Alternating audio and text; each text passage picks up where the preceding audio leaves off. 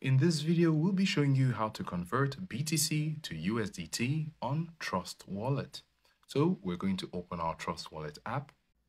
And then at the bottom of your dashboard, you have Home, Swap, Earn, and Discover. You're going to click on Swap.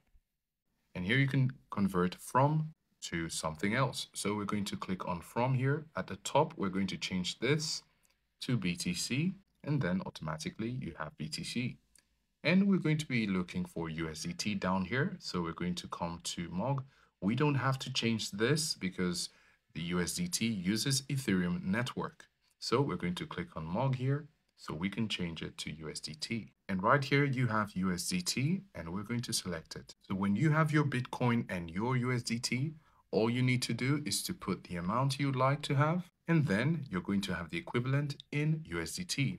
Of course, for this account, there is an insufficient balance, but if you have your Bitcoin you'd like to transfer to your USDT, this is how to convert it on Trust Wallet.